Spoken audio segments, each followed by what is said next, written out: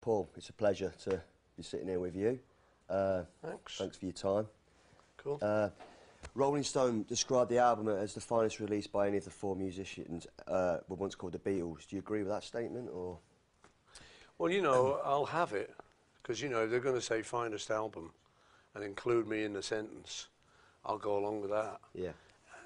You know, well, the nice thing about Band on Their Own was that we'd been trying to make something of Wings for a while, you know, and been trying to figure out where we were going.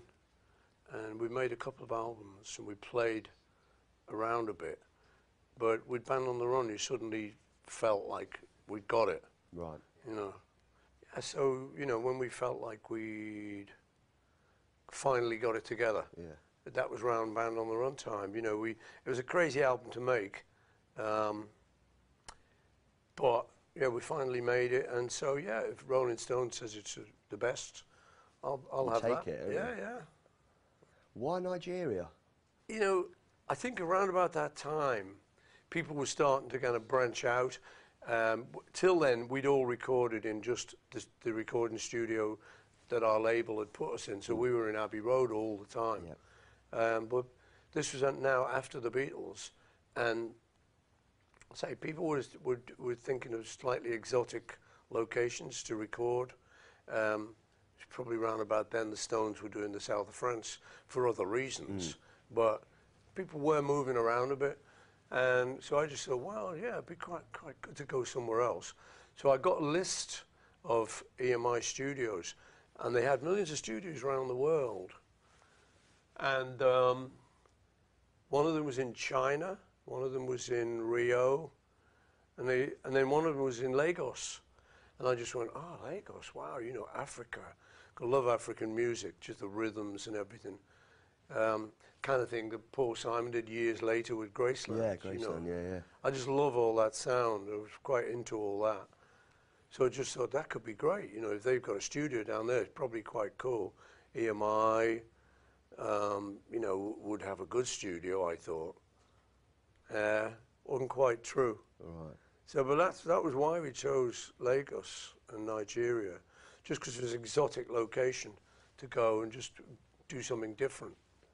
Did you get mugged in Nigeria? Were you at knife point or something like Yeah. that? Did that happen? Yeah. Yeah.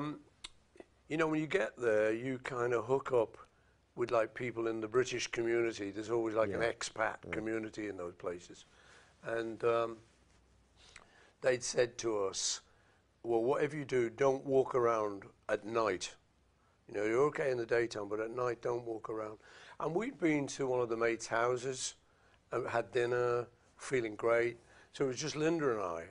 And we were then going to go home to our little place they'd rented for us. And we said, oh, let's walk. And we said, well, they said don't walk, but they don't know. What do they know? Yeah. We know. It's cool. You know, it's great. These are good people, and it'll be fine. So we were walking along, and it was quite, you know, it was quite sort of in the jungle. It was a road, but it was not in a big residential area. And then a car just came up, and me with the kind of Liverpool attitude, I automatically assumed he was giving us a lift. You know. So you hopped in, yeah? No, so there was a few guys in the car, but this guy sort of rolled the window down, and I said, hey man, thanks very much. I said, but that's cool, we're walking, we're having a great time, lovely night. And he looks at me a bit strange, he said, are you travellers? And I said, yeah, we are. You know, I don't know what he meant, travellers, yeah, that's right. See you, man. Well then it just must have flummoxed him, he just kind of drove off. But then about 100 yards later, the car stops again. And we caught up with him. And now one of the guys gets out the car. And he said, well, he's about to say something, but I go, look, you are so cool, giving us a lift. I said, but honestly, we don't want a lift. We're walking. Wow. I said, get back in that car. And I kind of bundle him back in the car. And he's like, who is this crazy nutcase? So he goes back in the car. He's like, and all his mates, you can see, they go, no, mug him. Or whatever. So anyway, the car drives off again. Now the third time, Dave obviously thought, now, come on, we got to get this mugging together. So there's suddenly all the doors open, bang, and they're all out. And there's like about 4 or 5 of them. And then there's a little one, and he's got a knife, you know. So we go, oh, they're not giving me a lift at all. They're robbing us. Finally, the penny dropped, you know. I'm going, oh, no. What do you want? What do you want? I'm going, tape recorder, camera recorder. Because we're walking around like typical tourists. We've got cameras, tape recorders, money. They took the tapes off you. So you had to start from scratch Yeah, again. I had my demo cassettes yeah. for the album. And I kind of carried that around with the tapes and everything. So they took all that. Linda's screaming at them, leave him alone! Leave him alone, he's a musician! I'm going, yeah, listen to her. Anyway, so they didn't do anything, they just got the loot, jumped back in the car and sped off. They got down about 200 yards, then the car stopped. I went, oh dear, you know, what is this? And they went, screeched, turned around and sort of went off down another road. They were going the wrong way. So then we went, right, walk. Oh my God, they were right, we shouldn't walk at night. So we just walked off, got back to the house we were staying, immediately just got in bed. You know, roll on tomorrow morning. And then we went to the studio the next morning. And it wasn't great, it wasn't like sunny and clear skies, it was like torrential rain, I think it was a monsoon season. So we went through to the studio, and the studio manager was a cool guy. He said, you were really lucky. We said, why? He said, if you'd have been black, he said, they might have killed you. Oh, wow. We would have figured you'd recognise them. He said, but as you're white, he said, they don't think you'd recognise them. He said, so you were lucky. We're going, oh yeah, great. So we were lucky. But they did take all the tape cassettes, and so I had to like remember the songs. Luckily I did. Yeah, just from scratch, like, wow. Yeah, I'd written them not too long ago, so I kind of remembered them, you know, so. Yeah, it did all right, didn't it? And it did all right. Yeah, it did, yeah. Didn't like, some band members walk out on you and just left you, kind of thing? Yeah. You know, like you, Linda and Denny, just you three did it? Yeah, well, it was 5 of us, me, Linda, Denny, and then Denny Sywell, who was on drums, and Henry on guitar. And one of those 2 guys rang up the night before. I can't remember who it was. I think it was Denny. And he rang up, he said, we're not coming to Nigeria, man. I said, what? He said, we're not coming. I said, are you kidding? You know, why? You know, oh, you know, don't fancy it, or whatever. So then I kind of had to deal with that.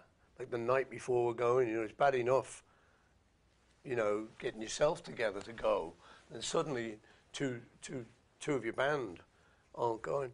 So I just, you know, thought, you know, right, what am I going to do? How do I deal with this? And I just thought, okay, what I'm going to do is say, screw you, I'll show you. Yeah. I am now, this has motivated me, I'm now going to make an album that you would die for. You're right. And you wish you'd come. And it was funny, you know, they kind of, not revenge, but something just similar. Just like, I'll show you, you know. Because either it was going to be, okay, lads, well, I'm really sorry, you know, we shouldn't go. We'll go to Abbey Road and make it properly. But no, I just sort of said, no way, we're going. See ya, boys. And that was it.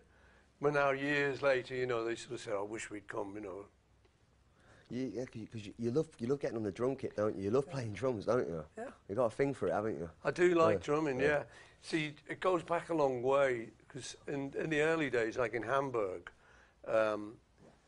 you'd sometimes be somewhere in the club, and someone might not have a drummer. Remember one night, this guy, Tony Sheridan, we used to play with sometimes in Hamburg. One night, Tony didn't have a drummer, and he'd seen me messing around on the kit.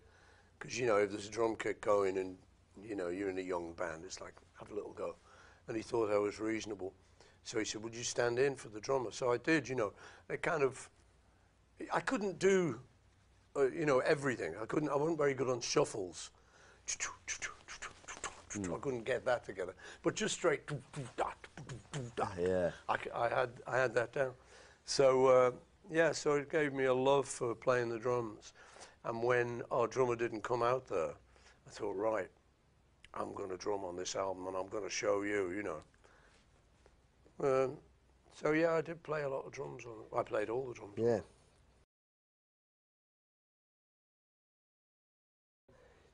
Did you want Wings to be massive, or did you just want to be just as kind of a small band? You know, did you want it to be a really big thing? You know. I think so. You know. Yeah. Yeah, I'm like that. You know, Yeah. if I kind of get involved in anything, Yeah. I want it to be a success. I think most people do. Yeah. For me, originally, it was just to have a vehicle to kind of get on the road and to make music, to continue making music after the Beatles. Yeah. Because it was either they just hang up your guitar and say, I don't do that anymore, and then do what? What are you going to do? You know, what you're going to do? So I just thought, no. And we'd seen a program of Johnny Cash, who'd recently got back on the road. I think he had Carl Perkins in his band too, so he had a couple of the boys in his band. And it was nice, it was just a nice little band. And I turned to Linda and said, do you fancy that? You know, we could kind of do that. She sort of looked at me and said, yeah. So that was it. That was the birth of Wings, you know. We just found some people. We auditioned some guys. I just found the list, actually, of all the drummers we auditioned. There was millions of them in a theatre in London. And some of them were kind of guys who, you know, had played in good bands and things. And we just had a crazy audition. I just put them through a couple of things, you know, to see if they could play that, play a shuffle, they could play this, play fast, play slow. So we ended up with a band, and then I wanted it to be big. You know, I knew it would take a while, because we were starting from scratch. The alternative was to put together like a super group, but I didn't fancy that. It was just kind of too, I don't know, too something, you know what I mean? Yeah. Too easy or too flash or something. And every group I'd ever known that had done anything had always just been a few mates from somewhere, and they'd just come up together, or they just learned it. And most of them started off not knowing anything. You know, none of them started off as geniuses. It was like when I knew George, we were just basically learning A and D and E. Same with John, you know. Ringo was just learning his basic stuff, you know. So then we developed together, and it was kind of nice that way. So I wanted to do that again. But yeah, I wanted us to be big, if possible, please, Lord. I grew up with Band on the Run. My mum used to play it Sunday mornings, every Sunday morning. She loves Bluebird, by the way. And how come the cover? What's the idea all about? You know, how'd that come about? You know, the nice thing is being married to a photographer, as I was, with Linda. It would be kind of something that, and also, I used to play a big part in the Beatles covers. It was part of the fun. Yeah. Was once you'd made the album and got a title, and you thought, right, you know, what's the cover going to be? And so we were just sitting around, and the idea came up that we should have a band of people caught in the spotlight, like the classic moment from an escape movie. Or, you know, the Germans have got the spotlight on us or whatever, you know, and they're all stopped, frozen. We said we should recreate that. And then what was nice, then the idea went beyond that. It was like, well, instead of just getting actors or just having the band, of which there were only 3, by the way, it would have made a very big group. Yeah. We thought, well, we should just get mates and just people, just try and make it interesting. And people then are going to have to guess who's on the cover, particularly Americans. I think UK people would tend to know people like Kenny Lynch, but Americans wouldn't know who Kenny was. No. So there was that aspect. So we just rang a bunch of people. Some people we knew were in town, like James Coburn, and I'd run into James a few times, and he was a cool guy. Just rang up, hey, we're doing this cover. You fancy coming up? Oh yeah, man, sure. You know, he's cool. Dude. Our man Flint. Yeah, Christopher Lee's on the cover, isn't it? Christopher's on the cover. Yeah, Dracula. That goes back, yeah. We met him when we were making Hard Day's Night for the Beatles. We were out at Twickenham film studios. And, you know, that's the nice thing about being out those places. There's other people making films, you know, so you run into Christopher Lee, Drac. Yeah. Oh, no, you know. because we'd grown up with him, Yeah. you know. And he's a very nice guy. He was really, and he loved his music. So we had some good little music conversations with him, you know. And he was around, so I thought it'd be great. Ring him, see if he'd do it, you know. Got to get Drac on the cover. Yeah, got some mega. Parky's on there, isn't it? Parky. Who, again, we'd run into years before when he used to work at Granada Television. Because we were in Liverpool, that was like the Mecca, Manchester, where the telly was, you know. So we'd drive up the East Lancs Road to Manchester and do our little telly shows that they'd have us on, People and Places, the little local shows. So we knew Parky. He wasn't a presenter then, he was a producer. We always thought he was like big time, you know. But he was a good lad and he was a laugh, and we'd have a drink together and stuff. And then he showed up, you know, later as a big presenter in London. So again, it was like, Michael Parkinson, yeah, get him on the list. You're going out on the road again, ain't you? And you're going to be playing any songs from Band on the Run? Yeah, we do Band on the Run itself. We do Jet. Jet. Do Let Me Roll It. Let Me Roll It, yeah. And that's nice to do live because of the guitar riff. Dun, dun, dun, dun, dun, boom. Ding. Yeah. It's just like kind of dramatic. It's amazing, yeah. And the audience likes it, you know, it's a nice moment. And then we started this year doing 1985, which we never used to do. But that's great. I mean, I'm always a little bit skeptical as to whether the audience, my audience, knows these songs or whether I'm going to be forcing them on them. Right. But the guys in the band, I think they've got a better idea sometimes, you know, than I have. And they say, no, they'll know it. Don't worry, you know, it'd be great. So we slipped it in, tried it, and it's gone down a storm. Wow. It's like it's one of the big numbers now. It's nice to play. The little piano riff, you know. It's good to sing, and it's got some nice bits in it. So it worked on the tour, so that's in the act now. Yeah, so those are the ones we do currently. Might have to slip a few more in. Yeah, why not? Eh?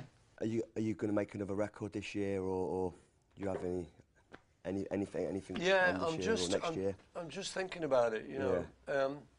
See, the thing for me was, whenever you wanted to make a record, whenever you were ready, you could just talk to George Martin. Right.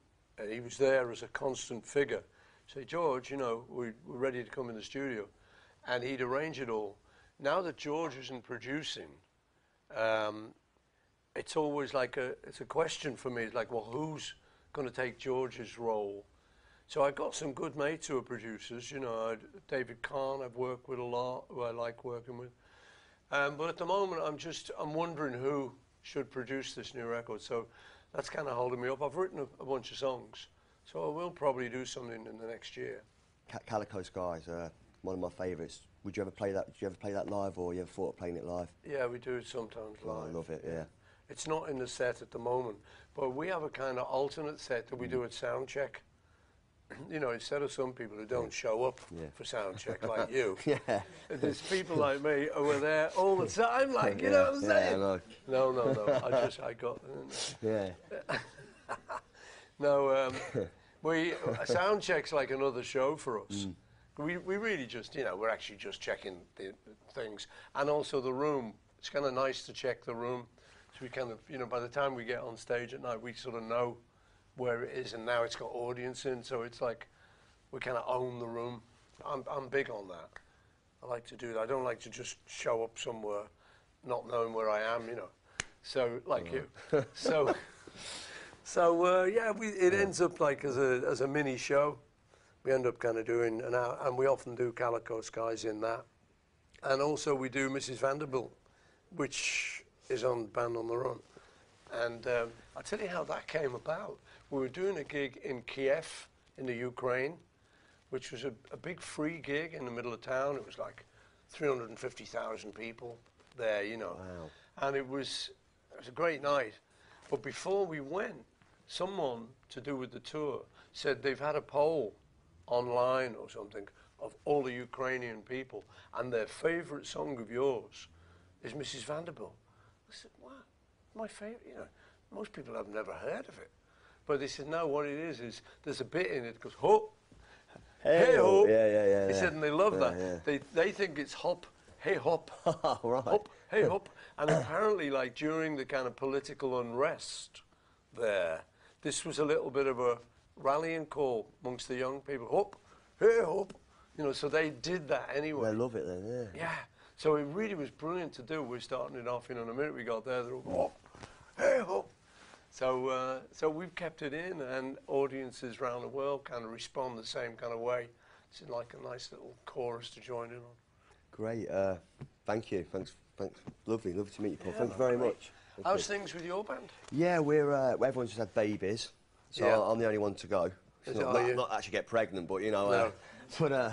Well, that would be good if you could. Yeah, it'd be great, wouldn't it? Yeah. And we're going to make a record at the end of the year, so you know, fourth album. You got everything written? Sergio's just writing it now, and you know, just getting the parts together. So we'll see. Great, man. Cool. Good luck. Anyway, thank you. Yeah. Thank Thank you. Lovely. Thank you. Okay. Has he got the job? Yeah, we'll get back. Did I pass the audition? Did I? Cheers, Stu.